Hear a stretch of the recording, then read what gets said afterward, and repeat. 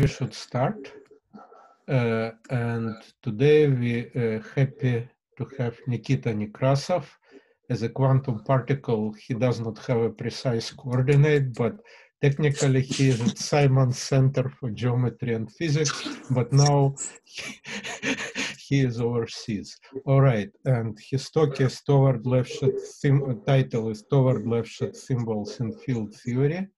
Nikita, you can Thank you. start. Thank you. Thank you very much.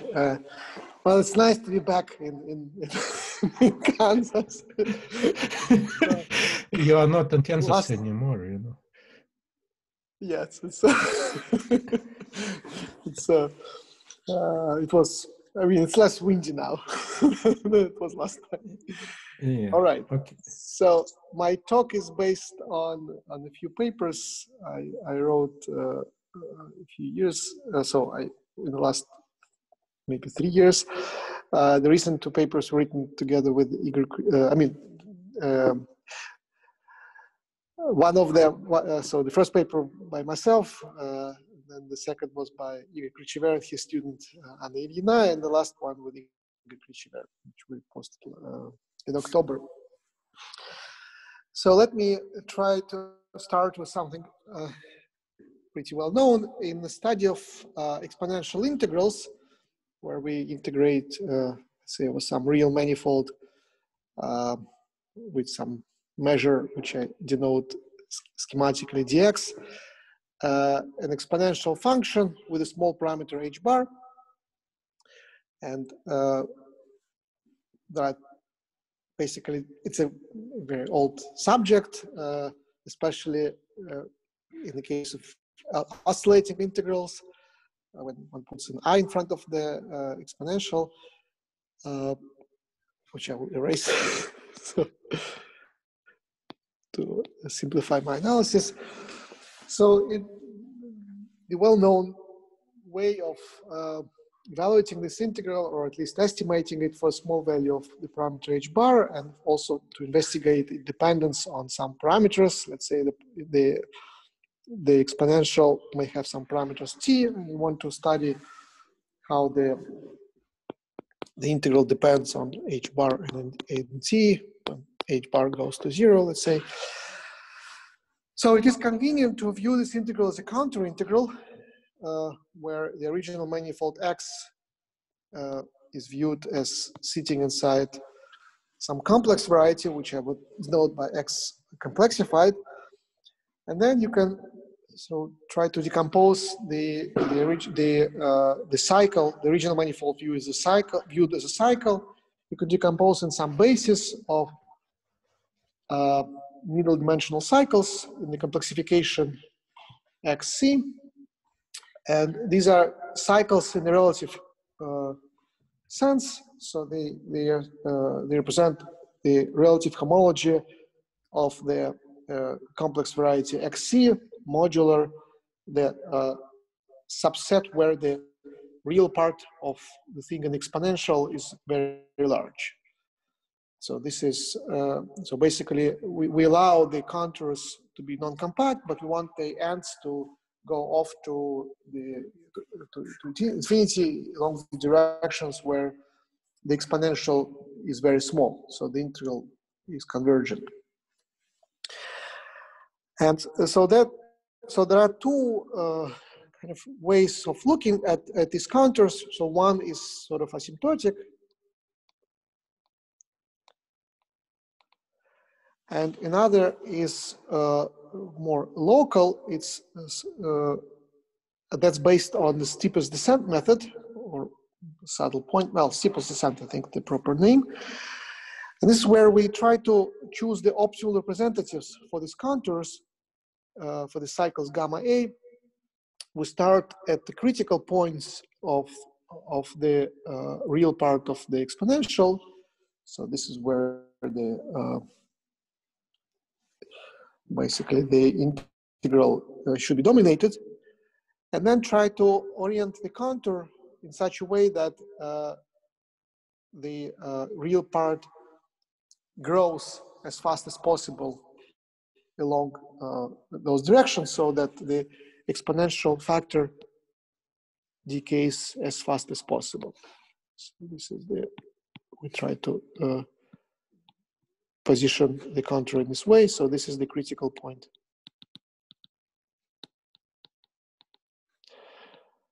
Of the exponential, and because we view S as an analytic function of our integration variables, the critical point of a real part is simultaneously the critical point of the function itself.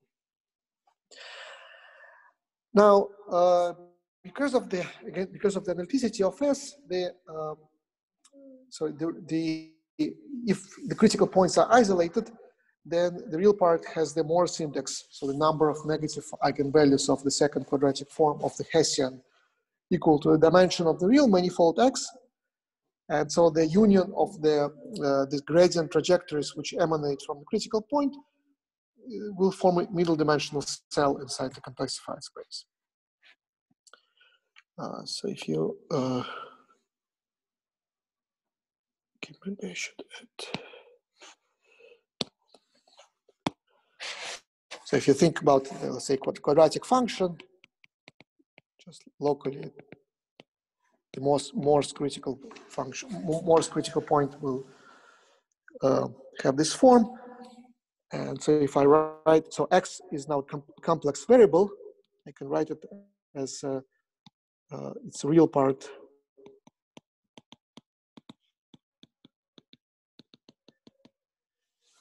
and the imaginary part. So the real part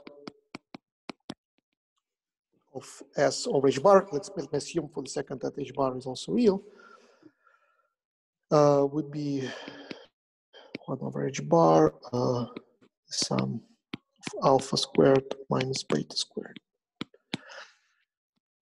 So, so we see that we have equal number of positive and negative squares. And so at the critical point, X equals to 0,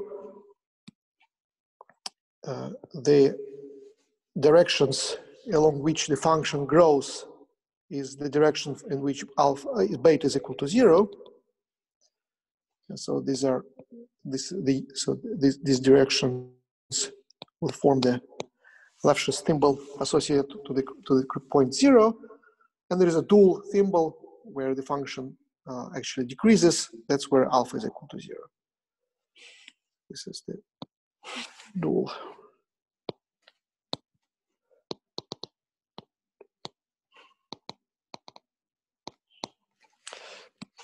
So the red thing is the local description of Lefschets thimble associated to the point X equals to 0. Now, if the function S has several critical points, we'll have several Lefschets thimbles, and so the study of the neighborhoods of the critical points is the first step in trying to understand the geometry of these contours and so on and so forth. So for each Lefschets thimble, we can compute the period of the corresponding exponential form along this thimble, and then the original integral will be recovered as some linear combination of these periods with integer coefficients, which can be computed by intersecting the original contour X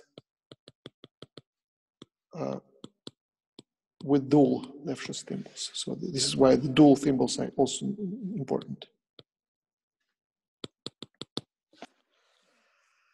Okay, so this is the finite dimensional story, which is well known, but has infinitely many subtleties. And Jan, of course, has written now 300 pages about those subtleties, if I'm not mistaken.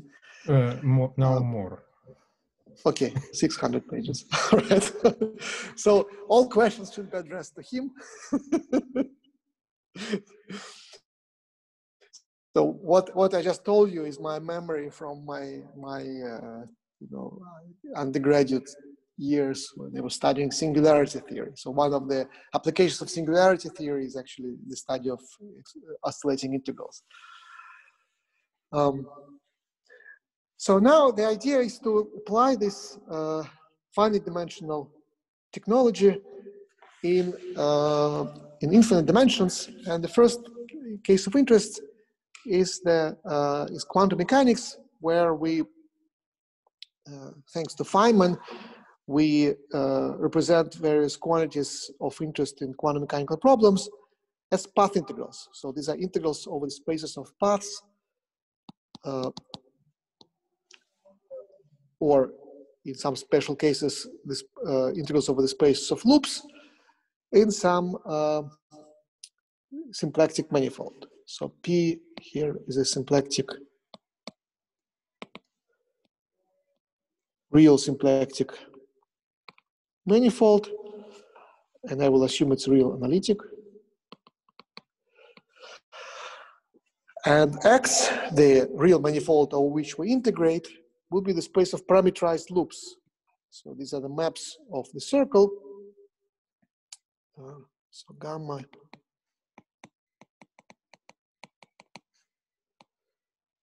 when T, the parameter of the circle, has period beta. So these are the loops parameterized with them. Specific periodicity. And so the thing which we put in the exponential traditionally is in the standard quantum mechanics, one studies oscillating integrals, where the expression in the exponential consists of the classical mechanical action computed along this loop, which is the period of the canonical form PDQ minus the Hamiltonian integrated along the measure dt. So this is where the parameterization of the trajectory is important. And then in certain applications, we slightly modify this functional. We actually make it complex. And so in doing the so-called weak rotation, we erase the I in front of the Hamiltonian. So the integral becomes partially oscillating, partially exponential. So the part of the canonical form still has an I in front of it, and the part with the Hamiltonian doesn't have has a real coefficient in front of it. And so what does this thing compute? It computes the trace over some Hilbert space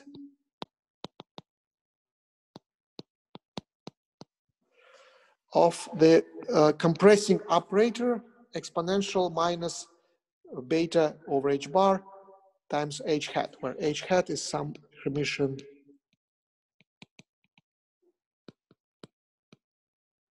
operator acting in H, which in good quantum mechanical problems is bounded below. And so one expects that this trace is actually convergent for sufficiently large value of beta. And one can, of course, analytically continue it. So one expects convergence for the real part of beta over h bar large enough. So this is why we like to study the exponential integrals in quantum mechanics. And so this is why we would like to apply the Lefschets thimble philosophy to such integrals. Nikita, I feel there is a question. Yeah, yes. The question is, in case if I do not consider periodic trajectories, I should fix probably two Lagrangian submanifolds and consider... Exactly, yes, okay. Yes. And so that would represent, instead of the trace, that would represent some matrix element. Yeah. And it's somewhat, well, it is also, we can also discuss that, but in fact, on the next slide, I would mention some of that, but I consider those problems somewhat more difficult to define precisely. So trace is the first we'll see. So it's well, as everybody knows, it's easier to compute the trace of some operator than to compute its matrix elements in some God-given basis. So let's try to analyze a simpler problem first. Now, why do we want to compute the trace? Well, because that if we know the trace, we know the spectrum of the operator. So we can extract the eigenvalues of this operator H hat. And so the classical problem where this is interesting is already the one-dimensional quantum mechanics of a system with 1 degree of freedom, like a particle moving in 1 dimensions in some potential. So the Hamiltonian H hat, the operator in this case is the Schrödinger operator, which consists of a Laplacian plus some potential. And the interesting case is where the potential has this double well form. So this is they call it the anharmonic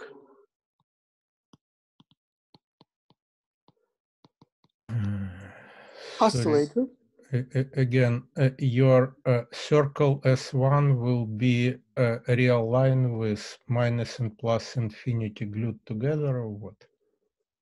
No. My circle is it's a finite circle. Will be for that problem, because otherwise you need to specify boundary conditions, and it will not be periodic. So I'm confused. The circle is it's a time circle. So in this example, the variables. So this x is what I call q, and so there is one variable q and one variable p. So the conjugate momentum. Okay. Sorry. Yeah. So you will be looking for periodic trajectories in Hamiltonian. Okay, good. Mm-hmm. Right. So we would like to compute the spectrum of this operator, meaning that we look for the solutions of the equation h hat psi equals e psi, where psi belongs to let's say L2 of R. So that this so psi is defined on the real line, but the circle, so you don't see the circle yet. So in order to see the circle, we need to set up the problem of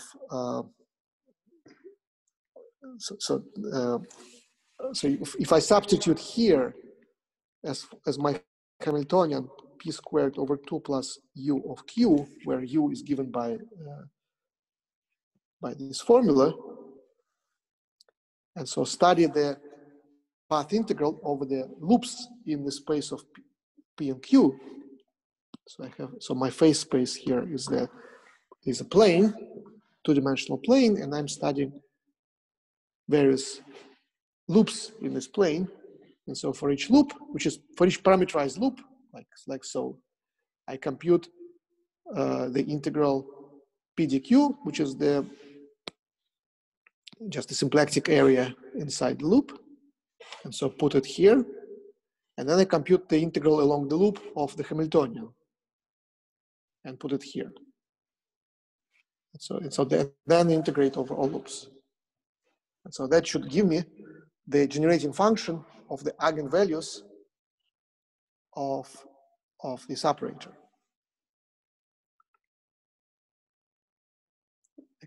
Okay, is it clear? Yeah, it's clear. Okay, very good.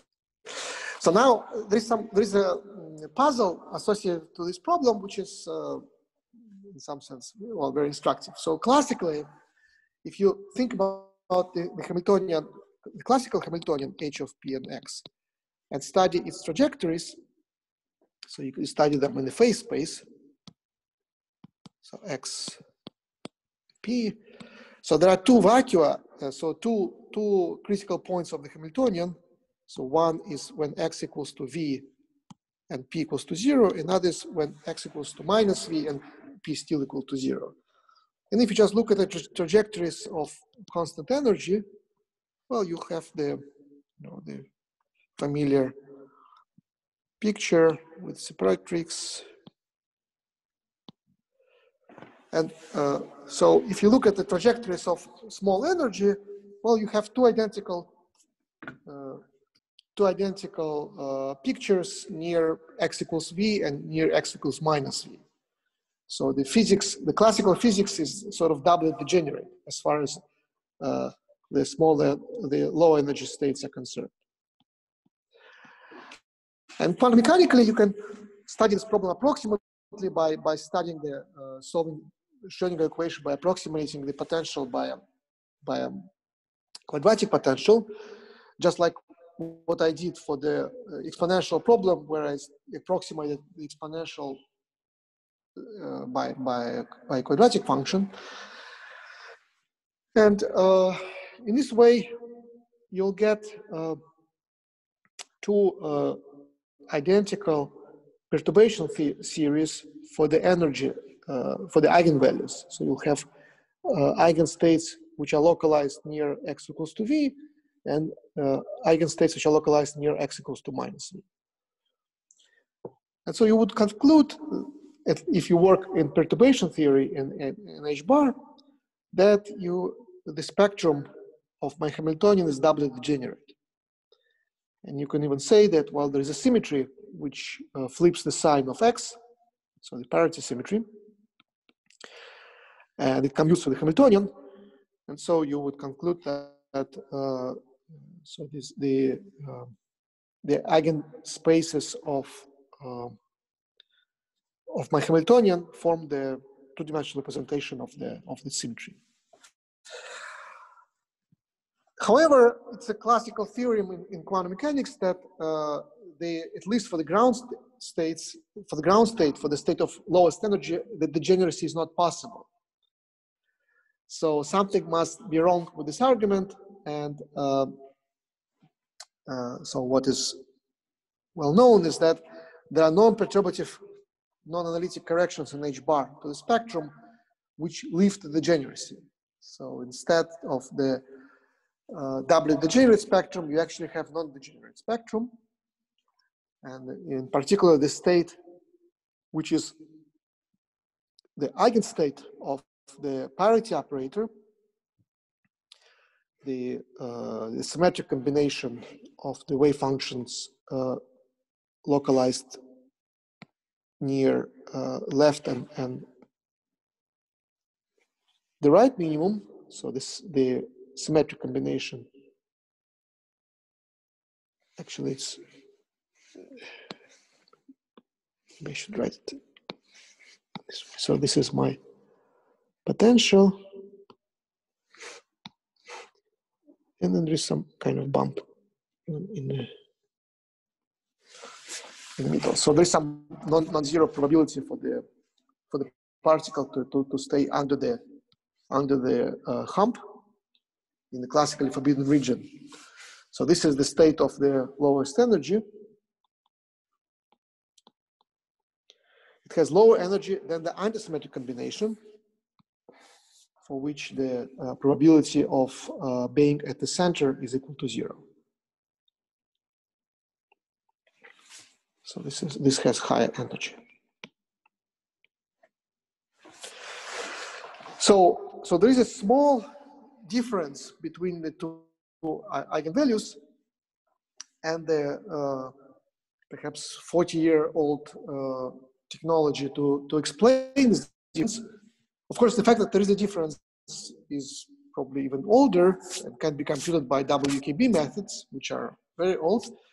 But the sort of explanation how to see this difference in the path integral is by the approximate calculation of the matrix element of the evolution operator, of this Euclidean evolution operator, between the states which are localized at plus v and minus v in the coordinate space. So this is what Jan was talking about. So this is the path integral where instead of the loops, one takes the integrals over the maps of the interval into the phase space. So this is my phase space. And these are two Lagrangians. So one is Lagrangian when x equals to v, another is Lagrangian when x equals to minus v. And there are two integrals to consider. One is over the paths which connect connect these two Lagrangians, and another integral is over the paths which connect Lagrangian to itself. So two calculations.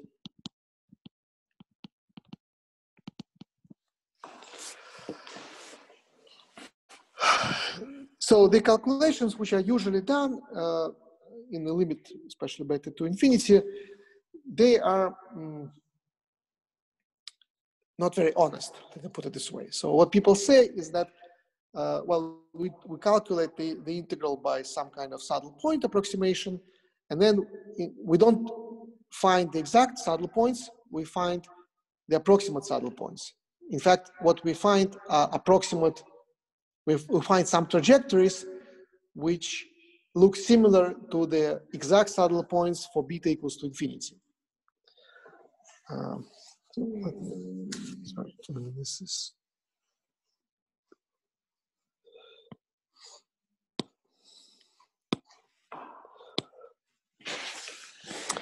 So what is it that we are looking for? So we remember we have this expression. Oh, sorry.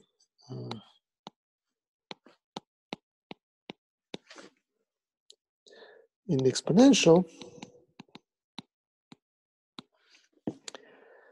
and from now on, so if I want to compute the, so I will absorb I will actually absorb h bar inside beta, and I will think of my trajectories as being parameterized by the parameter from 0 to 1. So beta is just the coefficient in front of the second term.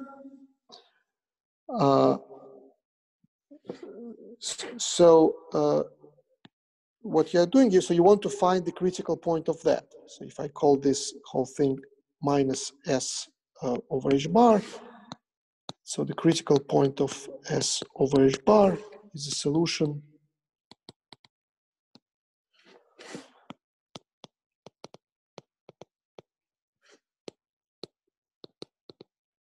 of Hamilton equations, almost. Because Hamilton's equations are obtained by varying integral pdq minus h dt. But we have I multiplying this term. And so the equations look slightly different. They have a slightly different form. They look like 1 over h bar q dot equals beta dh over dp, and minus I over h bar p dot equals beta dh over dq. So this is the equations which we need to solve with the boundary conditions for the problem here. For the green problem,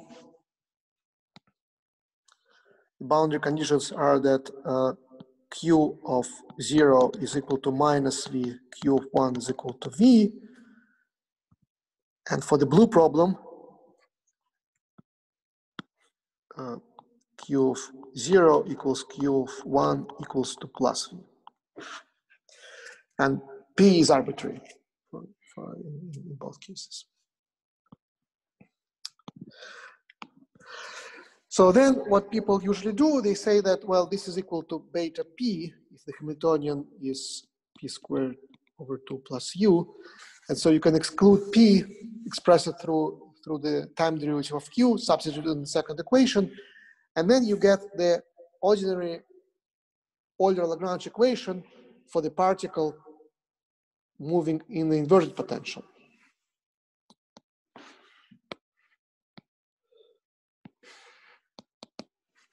So you get an equation q double dot is equal to u prime up to the beta squared.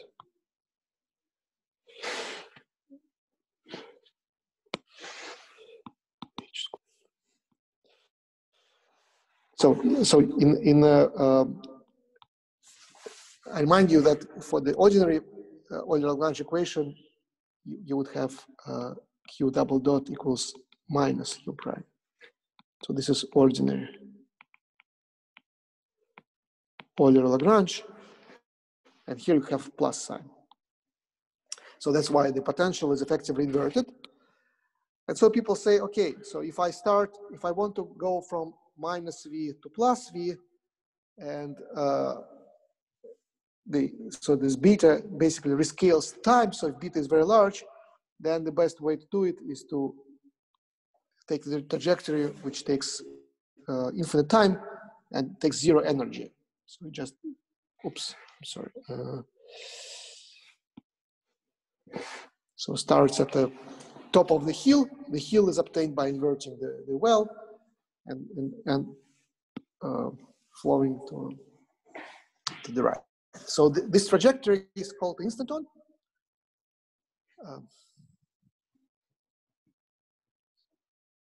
How do I rotate this? I forgot.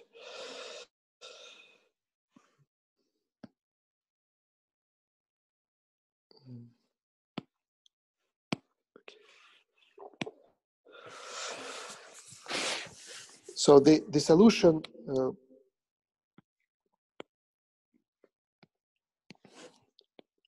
so this solution is a function of time. It actually takes an infinite time. So this is now x. So this is minus v, this is plus v, and there is some explicit function, which is not important. What's important is that it takes an infinite time to go exactly from minus v to plus v, but if you're willing to make some error of the order delta, then with exponential precision you can cut this at some large but finite value of time.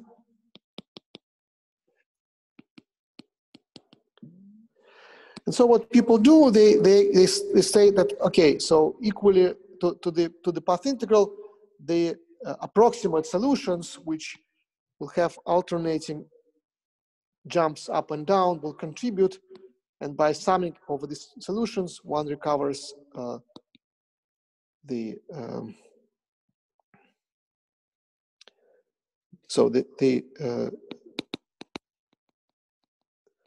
expected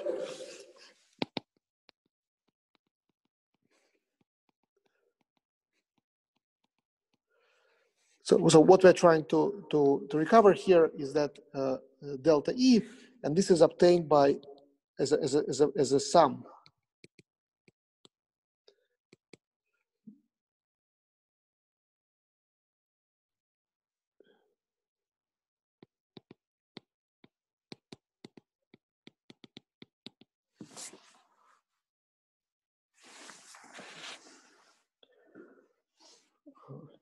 So the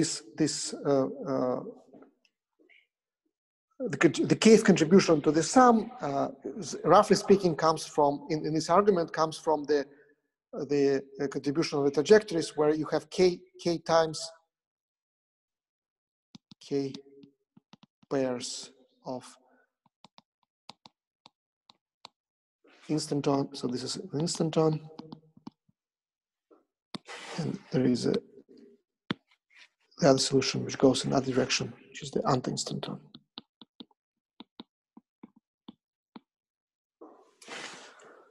Instanton, anti-instanton.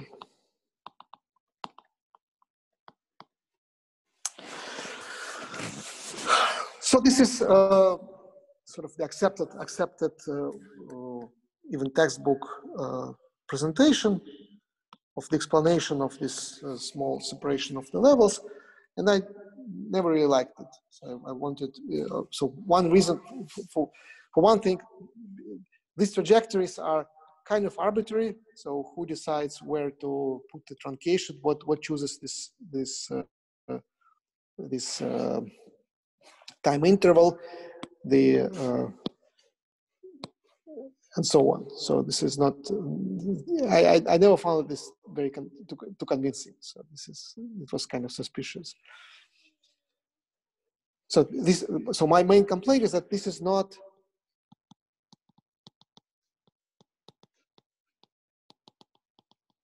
This is not a critical point. of the action. And of course, this is well known. So people in the textbooks, they usually say, well, this is not a critical point, but there is a critical point somewhere nearby. And I wanted to find out where it is, where is nearby. So where is this critical point? So so that's why I want to try to analyze this problem in a more slightly more clean way. So instead of these matrix elements, let's go back to the computation of the trace. So let's consider this problem. And so it means that we will be studying the integrals over the space of loops. And let's just ask a straightforward question. So where are the true critical points?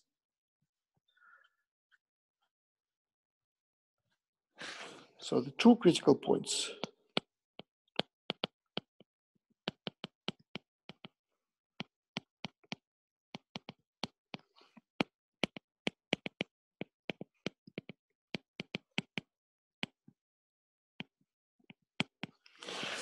So in fact, in some sense, people did try to answer this question. So they said, okay, if this is not a critical point, then if I expand my action around this trajectory, I will find the first order variation, the second order variation, and so on. So maybe I can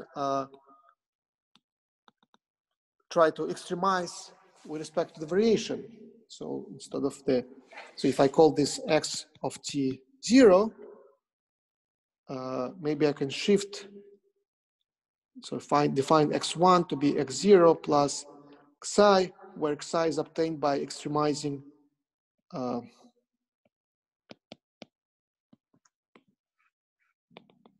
the second order approximation to the action at this point. So this was the approach taken by Bogomolny, and so what he was doing was interpreted by Albert Schwartz as trying to find the true critical point by Newton's method. But it was very hard, actually. So to do it, it's very hard. And I think what was not observed in these calculations was that the critical point actually tend to shift into a complex domain. And so this is what I will demonstrate now, very briefly. So what do we expect? So we expect that the critical points would be the maps of the circle into the complexified phase space.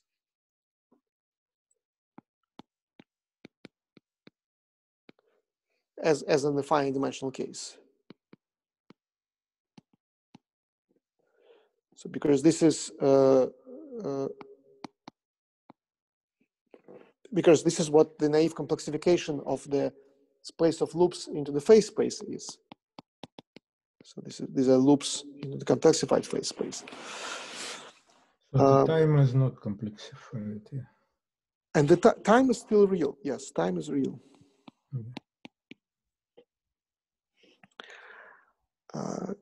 String theory complexifies time in some sense, but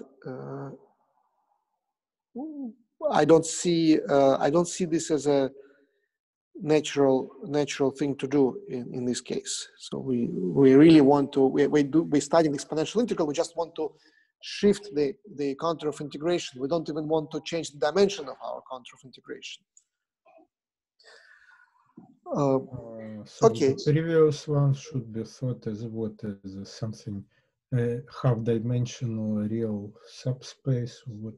Right. So we will be looking for some cycles, middle dimensional cycles in this complexified space. And how do we get middle dimensional cycles? Well, we'll get them as Lefschets thimbles.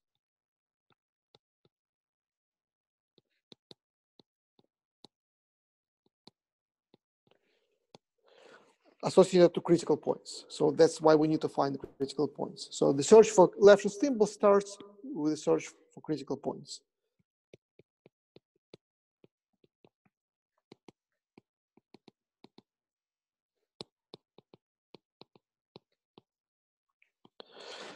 critical points of the now of this again partly complex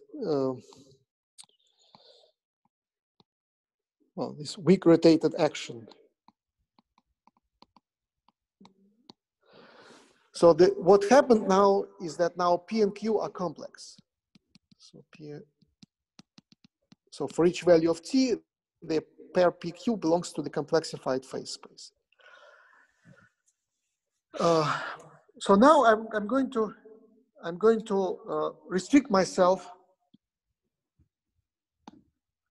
I'm going to restrict myself with the case of algebraically integrable systems. So my assumption is that the complexification of the phase space is an algebraically integrable system. So in this example, which I start with, of the anharmonic oscillator,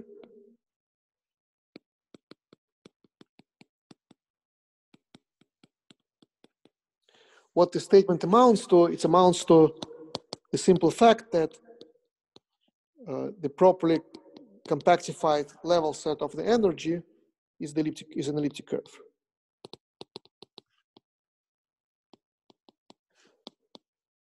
In partially compactified C2. I need to add some locus where P and X go to infinity. Or if you like, if I don't compactify, then if I stayed within C2, then this is elliptic curve,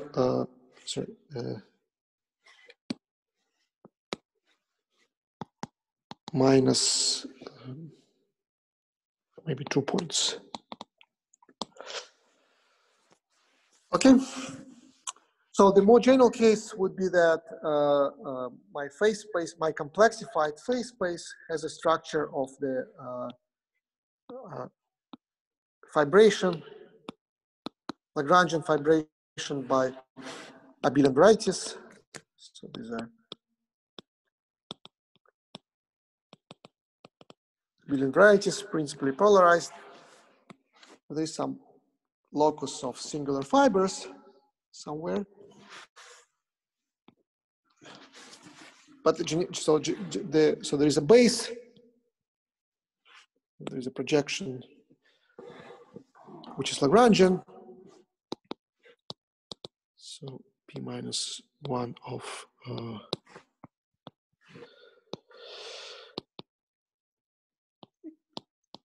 is Lagrangian, and it is abelian.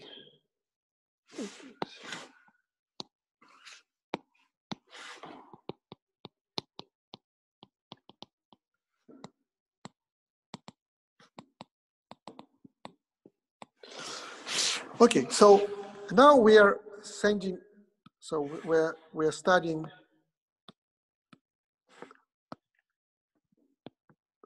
we're mapping loops, we are mapping circles into this space. And we look for the critical points of the action. So in this general situation, the action itself might be actually multi-valued. Its derivative, its differential on the space of loops, which should be well defined. So the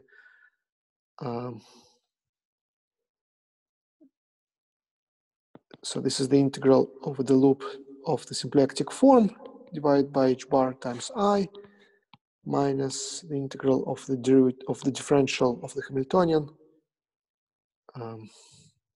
Maybe I will write it as delta. So this is the derivative. It's a one form on the manifold, and then this is the integrated along the circle. Wait. Okay, so it is well known what are the critical points of the action. So as I said already, the solutions of the Hamilton equations, but the Hamilton equations on the algebraic integrable system are solved in a particularly simple way. namely the solutions are straight lines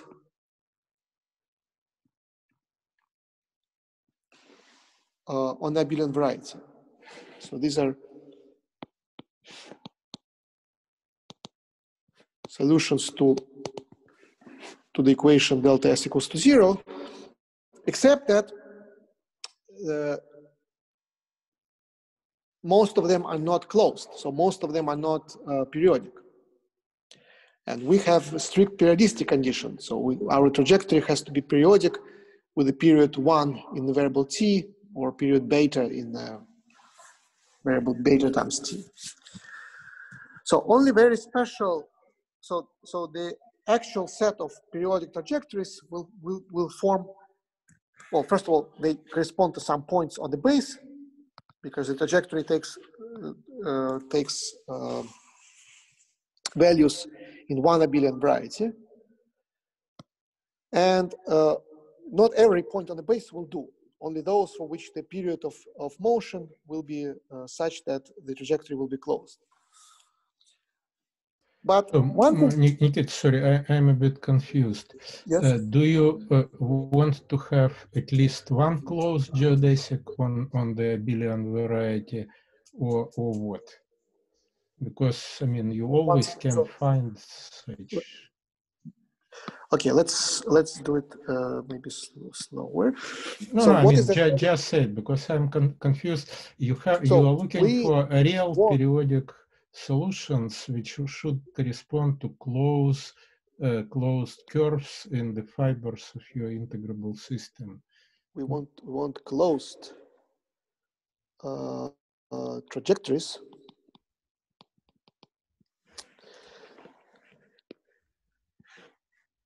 Does it answer your question? No, it doesn't answer my question, because you said something that you look for not an arbitrary point on the base, I mean on the complement to the discriminant, but you have some special points for which you have exactly. So I'm going to explain what's so special about those points. So we want closed trajectories. So these trajectories, maybe it will be helpful to remind you the action angle variables. So from some canonical variables P and Q, which are some arbitrary Darboux coordinates, we can pass to the coordinates A phi, where A's are local. I think I know what should be the invariant answer. You look for your zero section for the base. Let's assume that it's embedded in the zero section of your integrable system. Then you it has an integral affine structure, because you have an integrable system structure. So this is the fancy name for the action variables. So this is the some periods should be integers. That will be your answer probably. Not quite. You're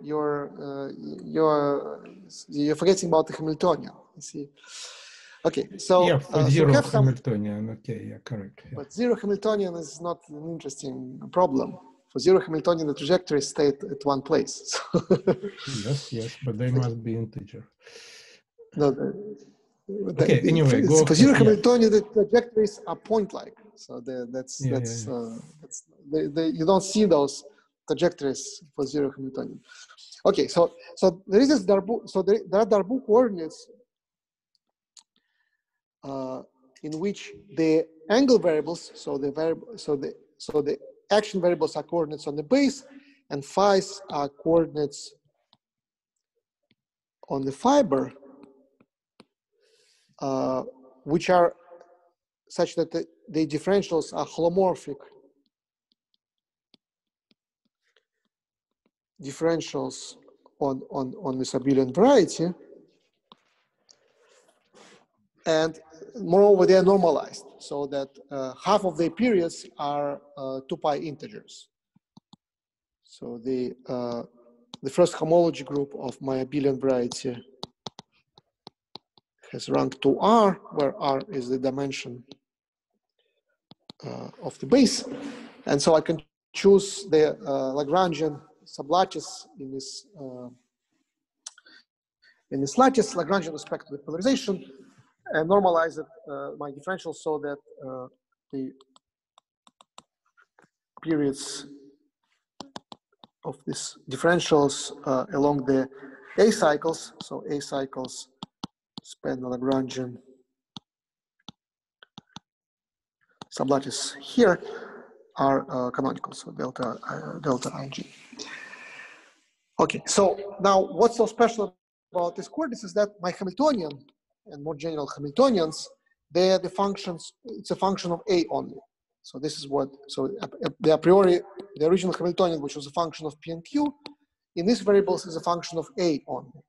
And so the Hamilton equations are now solved trivially because A dot is equal to 0 and phi dot up to, so if we go back.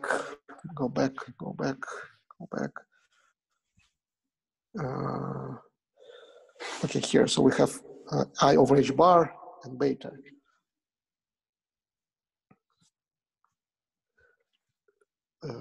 So I over beta h bar is equal to the derivative of the Hamiltonian with respect to A. So my solution, so by trajectory, A of t is equal to A of 0, but phi of t is equal to phi of 0 plus I over beta h, other way around, beta h bar over I dh over dai times t. And I want my solution to be periodic, which means that phi I of 1 minus phi I of 0 is a period. And what are the periods? So we know half of the periods, so phi's are defined up to shift by integers, but there are other periods, namely there are periods along the B cycles. And those are given by the period matrix. So my solution will be periodic if this difference can be written in this form. And so this is the period matrix. It has to do with the possibility of choosing a second set of the action variables, can be written as the second derivative of a locally holomorphic function called potential, so on and so forth. So this is my equation. So the equation selecting the special points on the base is that beta h bar over I dh over dak is equal to 2 pi nk plus tau kl m l for some vectors n m in a lattice of periods. In other words, this is equivalent to the statement that a certain superpotential, which depends on choice of these integers, on an integer vector, has a critical point. So this superpotential is defined. So this W, better to call it as a function of gamma. So gamma is really an element of the first homology group of a generic fiber. And so what this superpotential is, essentially it's the period along the cycle of the antiderivative of the holomorphic symplectic form divided by over h bar minus beta h viewed as a function on the base. So this is what it means to be in an integral system. The Hamiltonian is actually a pullback of some holomorphic function on the base. And so the critical points and therefore the Lefschets thimbles in the quantum mechanical problem are the critical points of this function. So, so if you try to plot them on the base of the integrable system, well, they will form some kind of a lattice, which tends to be concentrated near the discriminant locus. So this is the discriminant, and these points are somewhere near the discriminant locus for beta going to infinity.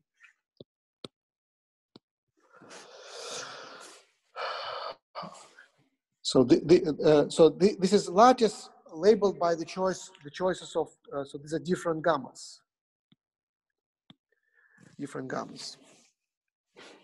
And the locus on the discriminant depends on the choice of gamma, namely this is the locus where the cycle gamma vanishes.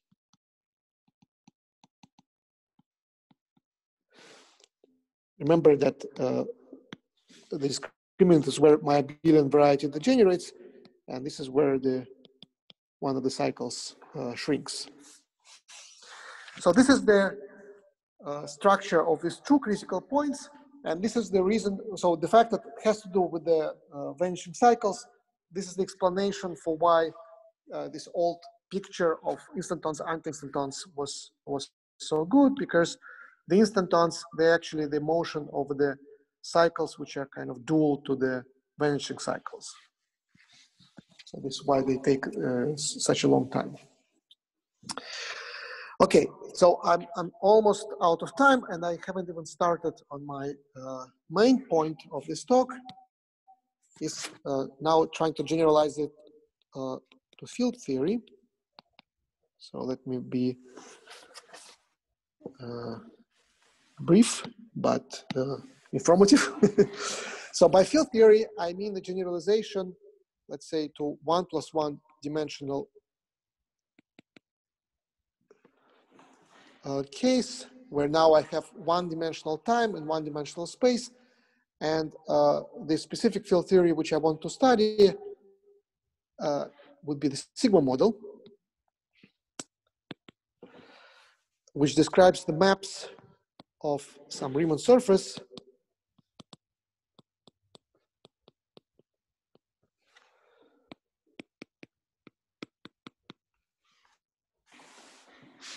to some Riemannian manifold,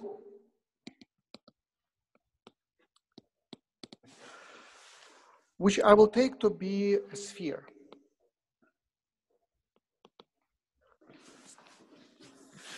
So this is known in physics as the ON model.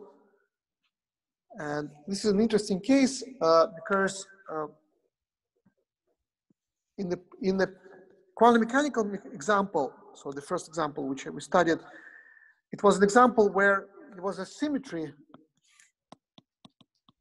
of the problem, and the symmetry was broken by instantons, and so the need for the careful treatment of the non-trivial saddle points in the path integral for the multiple Lefschets thimbles was important in understanding the fate of that symmetry.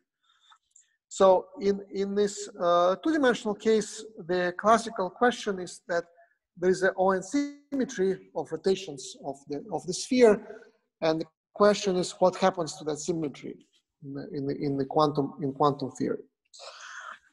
So the question which I want I will not answer this question, but I want to at least try to say something about the analog of the trace of the evolution operator. So now this times this trace is over the Hilbert space, which is now this obtained by quantizing the theory on a circle. So now the space is a circle, and time. So time is another circle.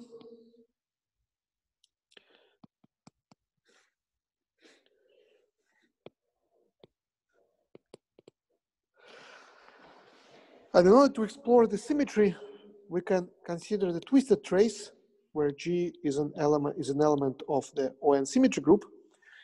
And we can also introduce another symmetry group by imposing the twisted boundary conditions on the space circle.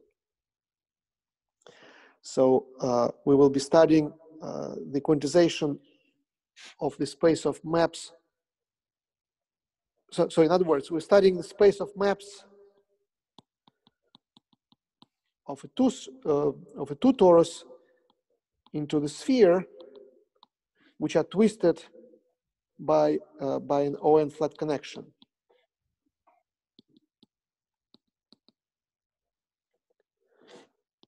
In other words, phi of sigma plus 2 pi tau is equal to h applied to phi sigma tau, and phi of sigma tau plus beta is g phi sigma tau. Okay, and so they, in principle, one can try to study it for any g and h, but it seems the first step is to study for flat connections. So this means that we have flat ON connection as a parameter. So so as before, we would like to, so this is our space X over which we integrate. So this is this integral of a space of X of twisted maps e to the minus the essentially Dirichlet functional, the L2 norm of the gradient of the map. And what do we need to do? We need to study the critical points of the complexification of that function. So this is done by, so first of all, we realize the sphere as sitting inside the Euclidean space. So this is just the quadric, whose equation is ON invariant. And now we complexify. So XC will be the maps of the real torus into the complexified sphere. So this is the quadric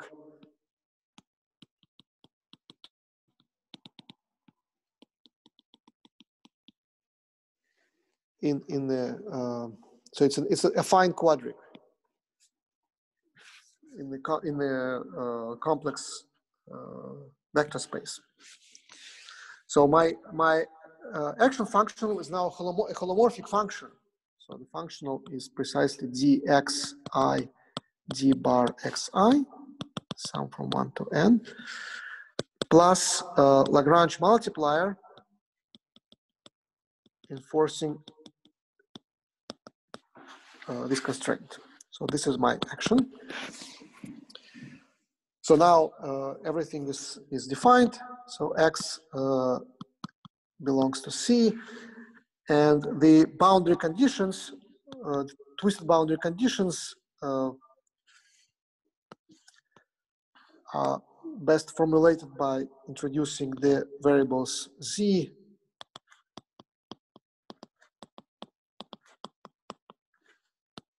and z tilde. So notice that z and z tilde are not complex conjugate. They are just complex valued functions on the two torus. So let me assume from now on that my sphere is odd dimensional. So let's say that n is even.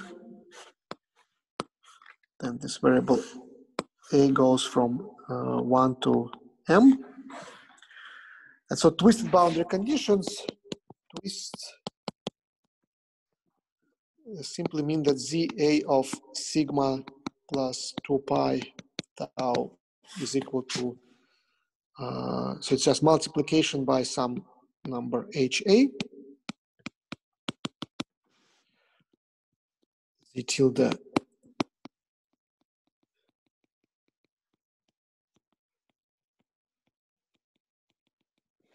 So the fact that these eigenvalues are inverse, that's the remnant of the fact that this should be sitting inside the orthogonal group, although this group now is actually also complexified.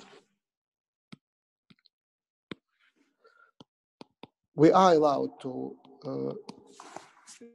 complexify twists because this is simply the analytic continuation. So we have analyticity in these parameters, just like we have analyticity in the parameter beta. So even I should stress this point. It's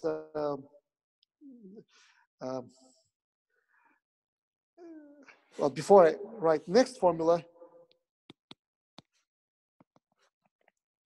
I can actually introduce the real time and say that the period is exactly 1. And trade beta in the definition of the metric, in the definition of the action.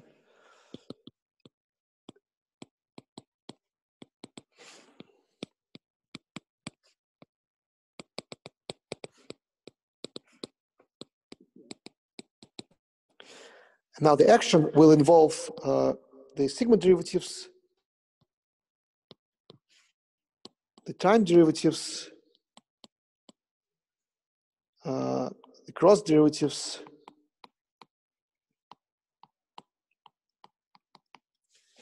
and well, I may be mistaken, but so there are some parameters like tau bar plus tau bar, and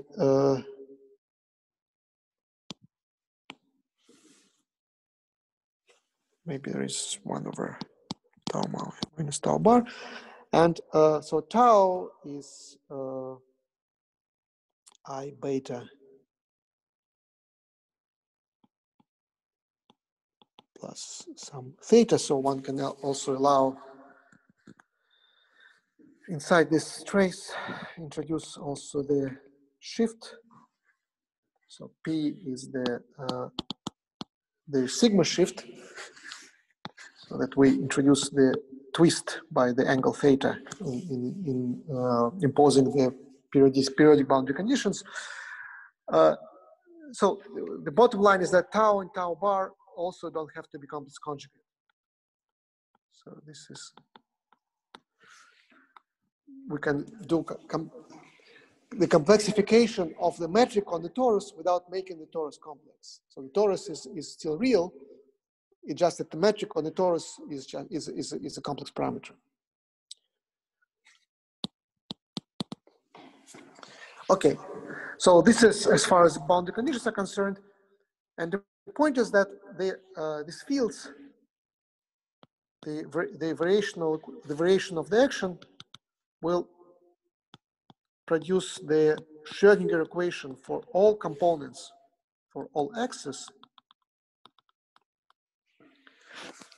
But what we need that some linear combinations of the solutions of the Schrödinger equation obey twisted boundary conditions. So they require some multipliers in going around the cycles of the torus. And the second equation, which is obtained from varying respect to u, is that the solutions of the Schrödinger equation have to be normalized, and as a consequence, the Schrödinger potential itself can be expressed in terms of the solutions. So the structure is sometimes called a self-consistent Schrödinger potential. So to classify the Lefschets thimbles of the ON sigma model is to classify self-consistent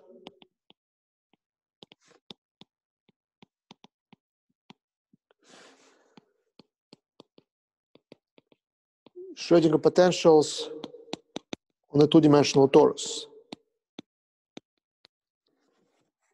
So that's the problem which we want to solve.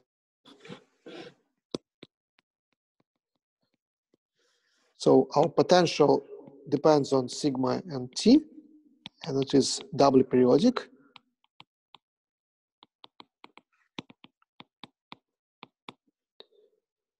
I don't know why I chose T to be periodic with period 1. Let me say that everything has period 2 pi for uniformity.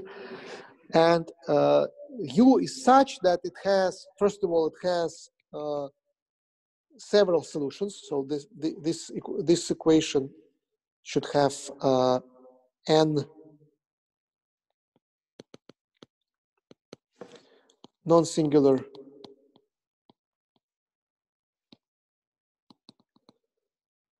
solutions, and moreover, the solutions should come with the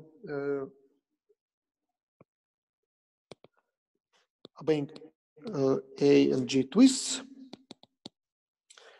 and U must be expressed in terms of the solutions.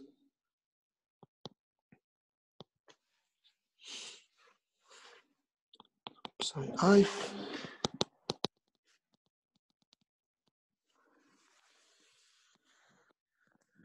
So this is the problem. Okay.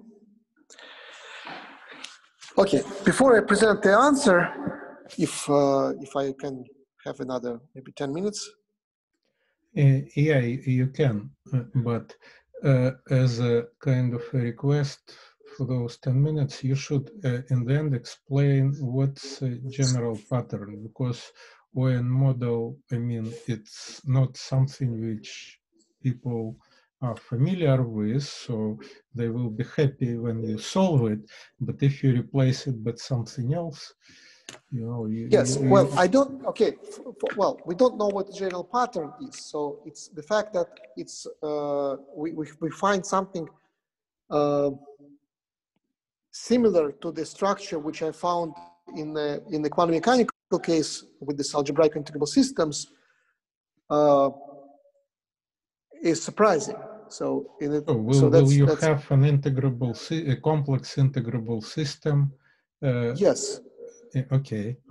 So so basically that's going to be the message, that even though in itself it doesn't seem to be the ON model and especially CPN model. So there is another case where the same structure seems to work. It's not believed to be. What will it be? I mean, do I remember correctly that there is sort of a spectral curve for this ON model?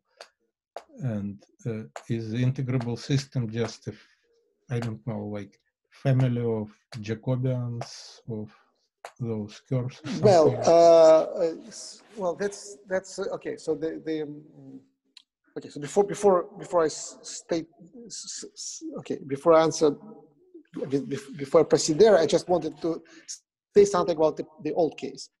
So just a reminder that lots of examples of algebraic integrable systems are given by families of curves.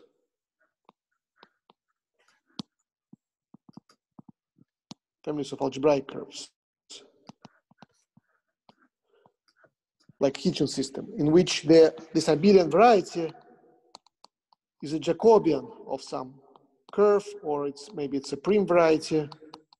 So it's built. So this abelian variety doesn't pop out of nowhere. It actually has a one-dimensional origin. So with that said, I want to say something about the ON model.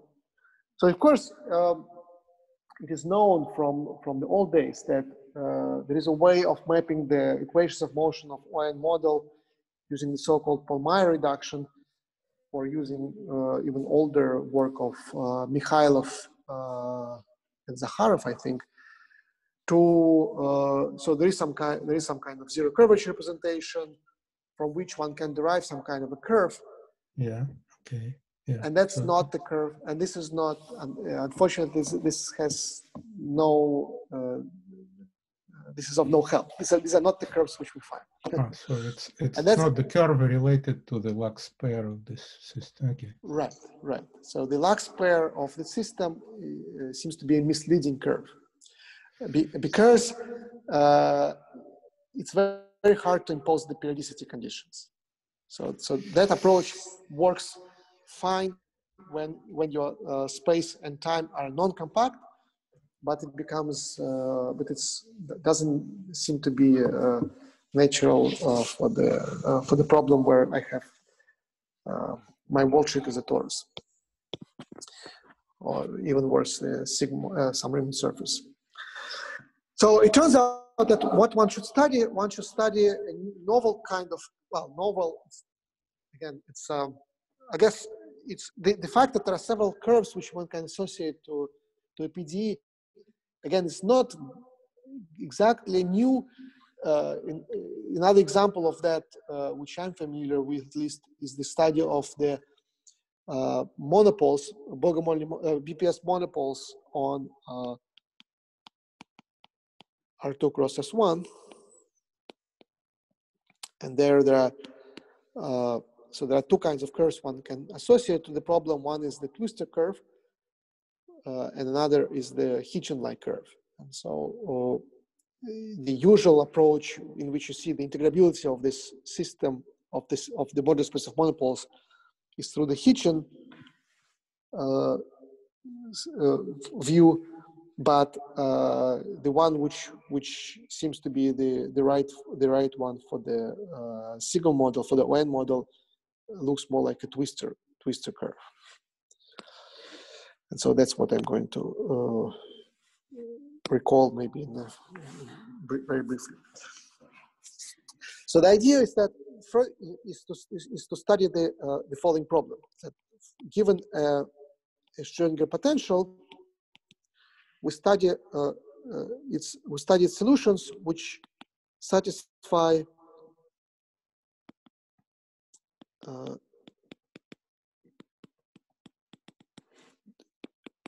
the Floquet-Bloch boundary conditions.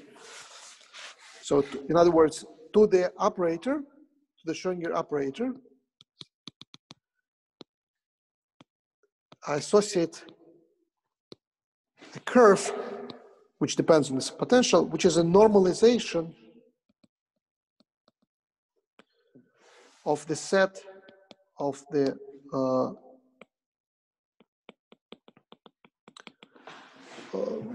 Bloch multipliers for which there is a solution of this equation. Okay, maybe I didn't, so it's not, maybe it's not understandable. Okay, sorry. So the curve, so we call it the Fermi curve. So this is a normalization of the set of AB for which there exists a solution to this equation obeying these boundary conditions. The set sits in the space of C-star local systems on torus.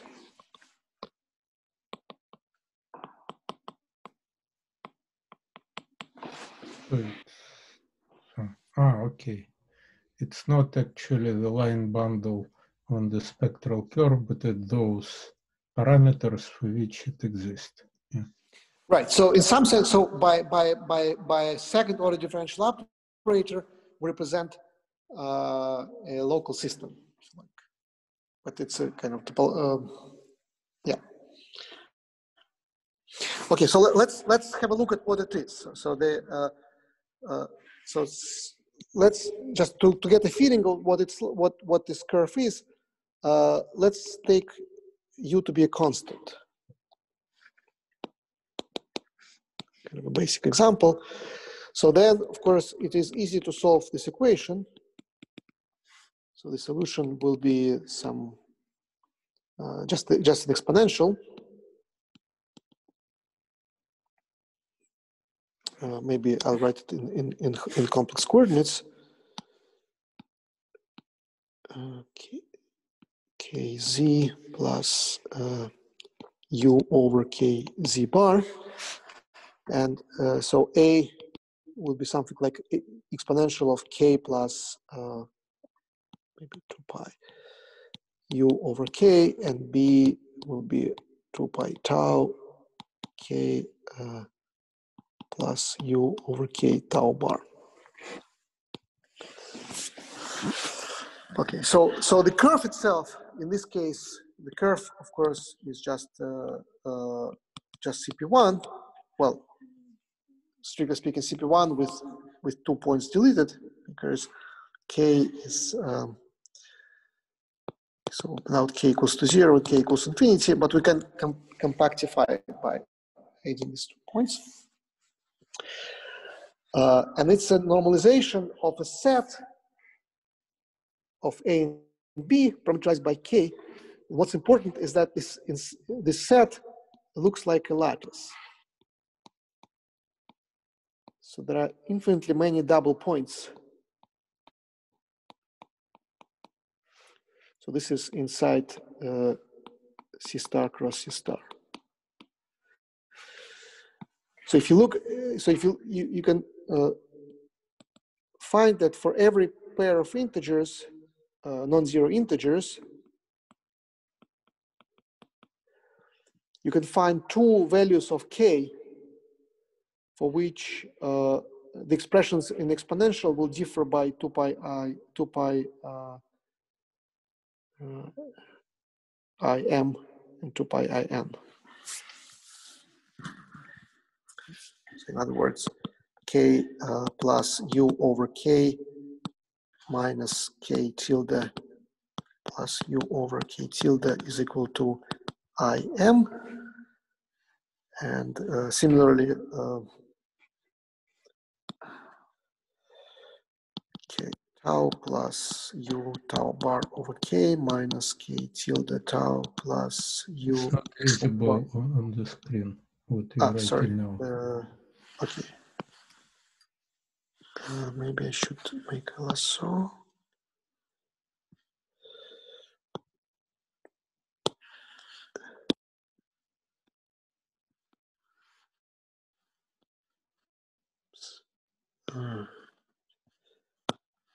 Is it better? Yeah, better. So you so on the normalization, so you have points.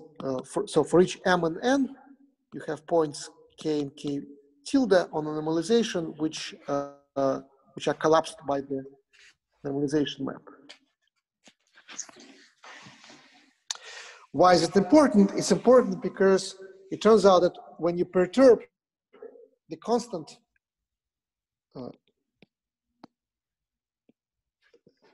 so you consider now the generic Fourier series.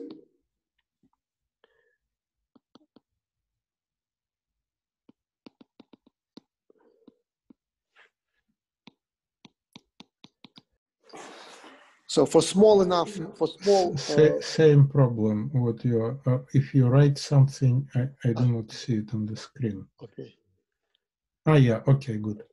Yeah. No, that's now it's fine. Yeah. Okay. Simply, yeah. So if I now perturb this potential by some Fourier modes, that what happens is that now this double point will get resolved. And so as a result, so you can get the picture where basically if, for generic potential,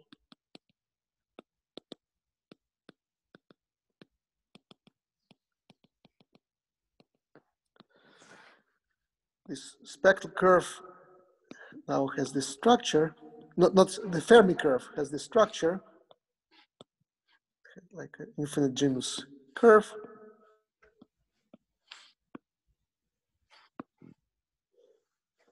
Or very large genus curve. But for special potentials, and we can call them finite gap,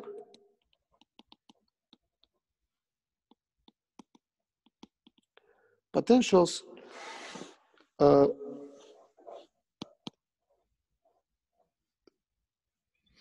we'll get the normalization of this Bloch set is a finite genus curve.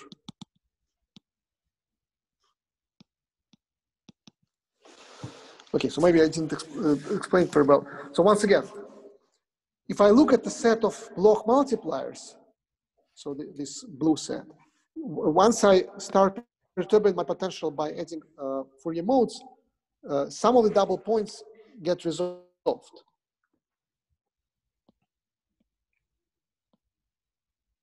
But not all. So most of them are still remain double points. So when I do the normalization, double points disappear, but the resolved points now correspond to the non-contractible cycles, and so they contribute to the genus. And so that's the definition that the final gap potential is such for which the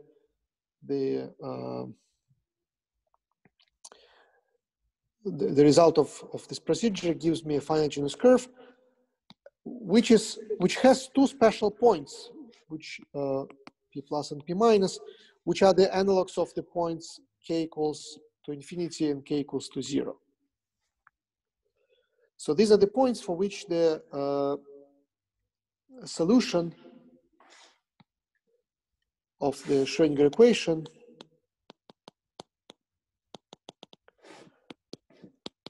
becomes holomorphic or becomes anti-holomorphic.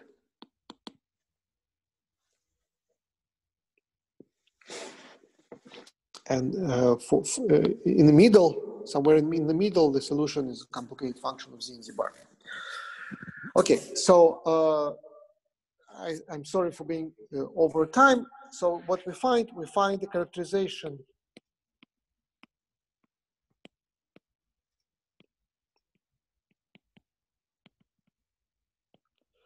of potentials and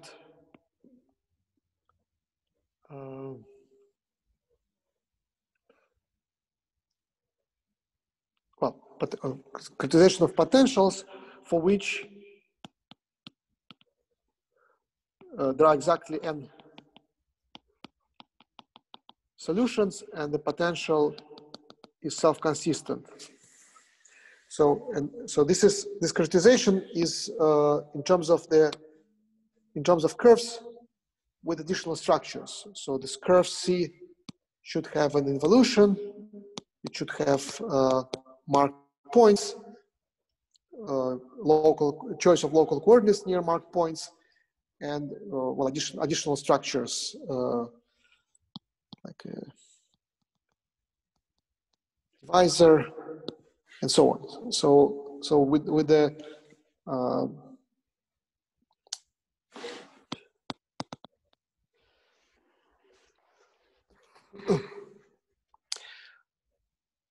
I will probably not specify this whole data, but and also the meromorphic function.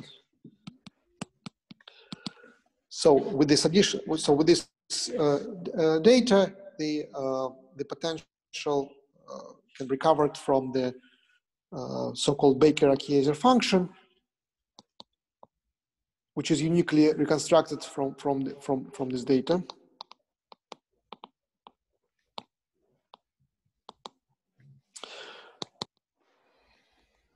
And the poles and of this function at the divisor will produce the solutions of this equation. So so basically the curve parameterizes the quasi-momenta for this equation, and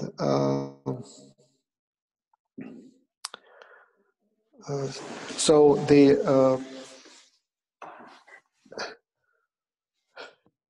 potential is given by the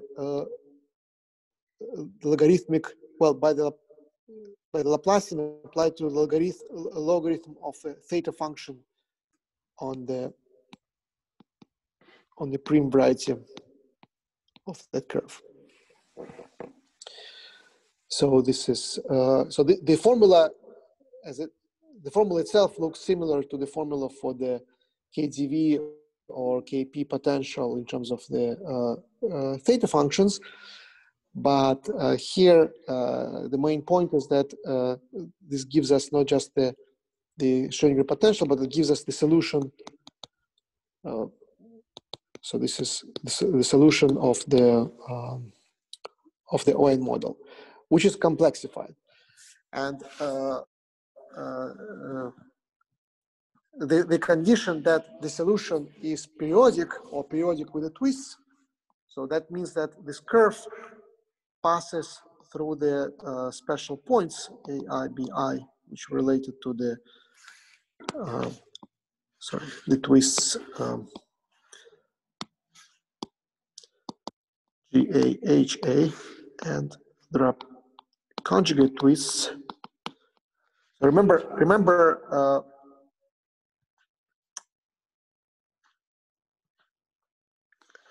So remember this. My solutions came in pairs. So I had the Z solutions and the tilde solutions, for which the twists were exactly inverses of each other. So this property that the twists come in pairs, we see already at the model example that corresponds to the involution k goes to minus k. So that's the involution of, and so we want this involution to persist in a general case, so that it represents the formal self-duality of this operator. And so there is this involution which takes the twist to the inverse. So Z and Z tilde are recovered from the value of the Baker-Akasia function at the special points. There is more.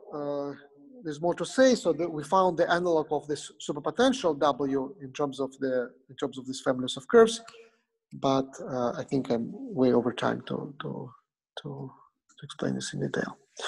Thank you very much. I hope I gave you a hint of the fact that at least the glimpse of the hope that this structure of Lefschets thimbles persists in field theories, not just in quantum mechanics.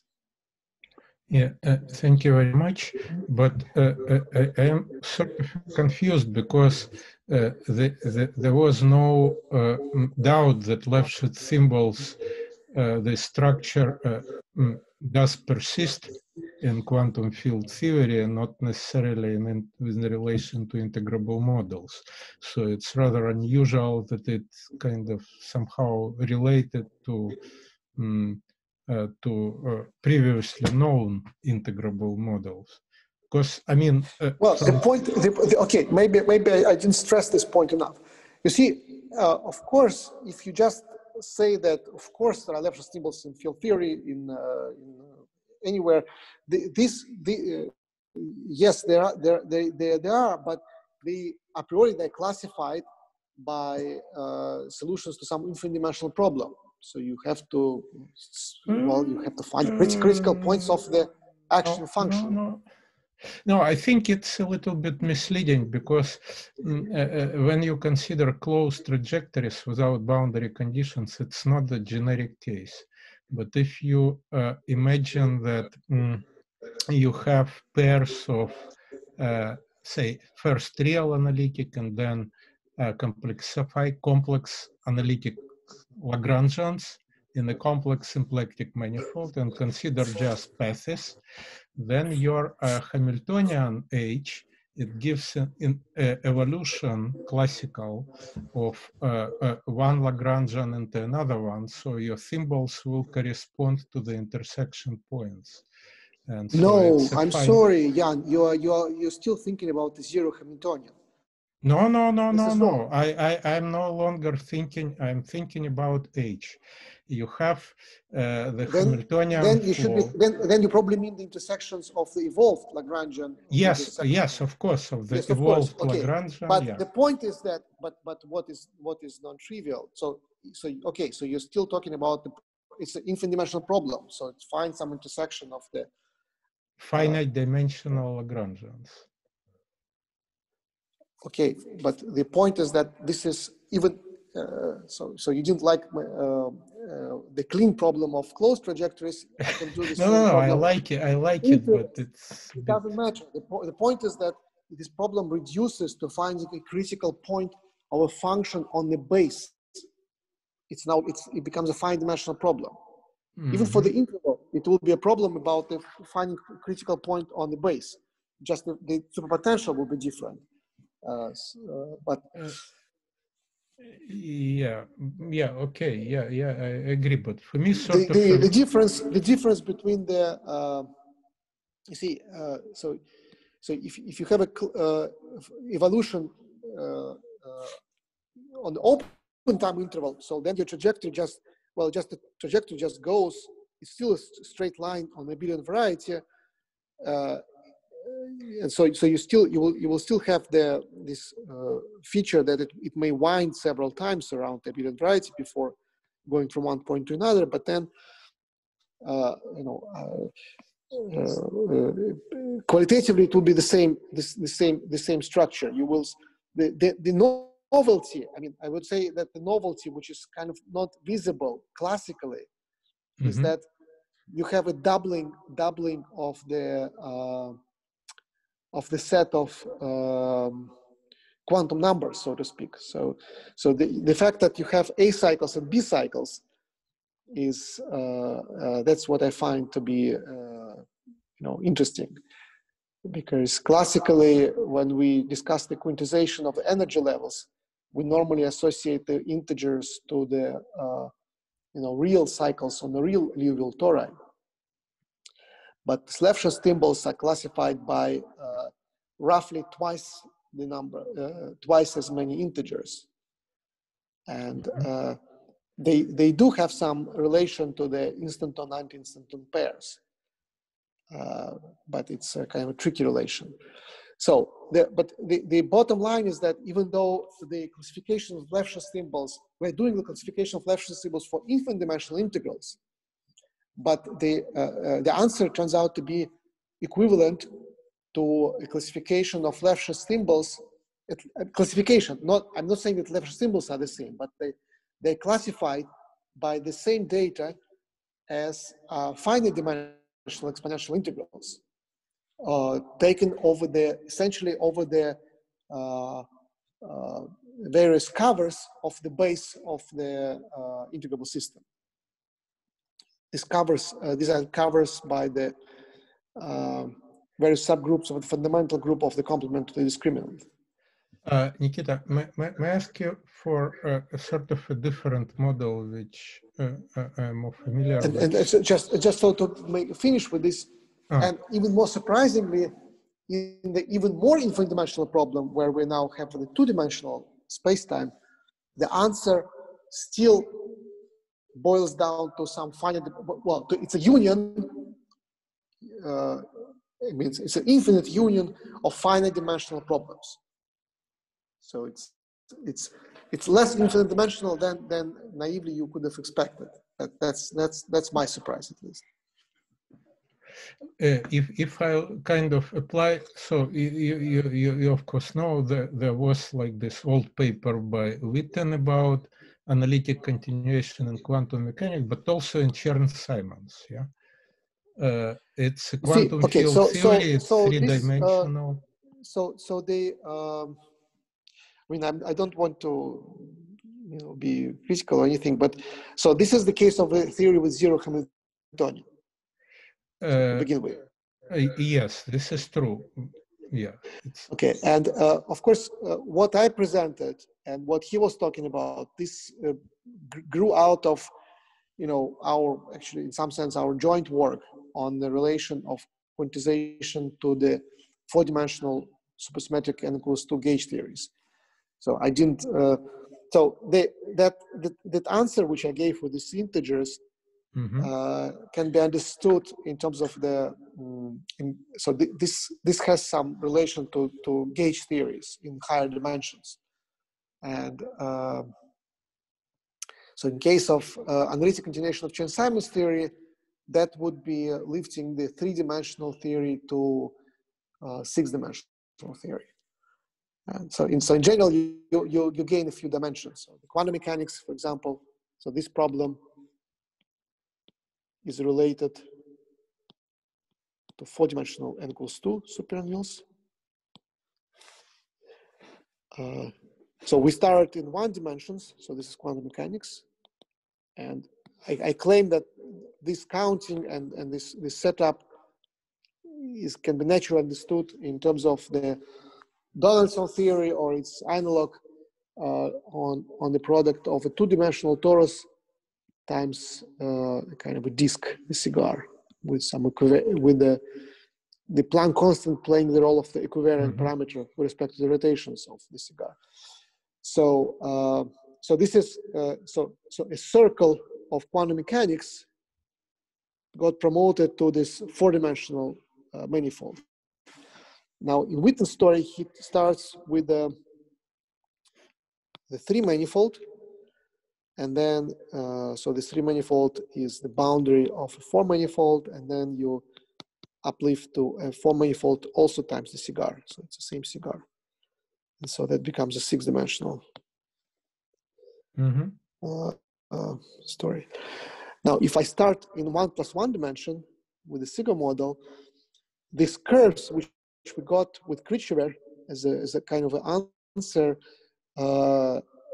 seem to be related to some kind of n equals 2 theories, but because there are infinite set of infinitely many such curves, the union probably corresponds to some high dimensional theory, maybe 7-dimensional, but I'm not sure exactly what. Sorry, well, yeah, okay, I better not make strong claims. So in case of Witten, by the way, one could introduce the Hamiltonians. So in fact, so Chern-Simons theory by itself is a kind of a quantum mechanics on the modular space of flat connections on the Riemann surface. If your three manifold is the product of Riemann surface and line, but you couldn't, so, and by itself it's just a quantum mechanics with zero Hamiltonian, but you could introduce the Hamiltonian by introducing Wilson lines, which would be lying on the Riemann surface. So they would act as Hamiltonians in this quantum mechanics. And so in this way, trace of the connection, monodromy along. Yes, trace of monodromy connection. So it's a function on the modular space of flat connections. You can view it as a Hamiltonian function. And some of them, so they could be lifted to Witten's story. So they would correspond to some kind of defects in the six-dimensional theory. Okay. All right. So maybe ask other questions from the audience, because it turns out into a private conversation. Actually, I cannot see, because I'm sharing my screen. I don't see how many people are left. No. Very few. Okay. Very few are left. So we have kind of a strong audience. Okay. So you have lost maybe just a couple of people. Okay. Well, all right. If so there I'll send you the notes. Yes, please email me the notes, and well, probably have a good night in St. Petersburg. Yes. Yeah. All right. Thank you. 2:15. Okay. Thank you very much.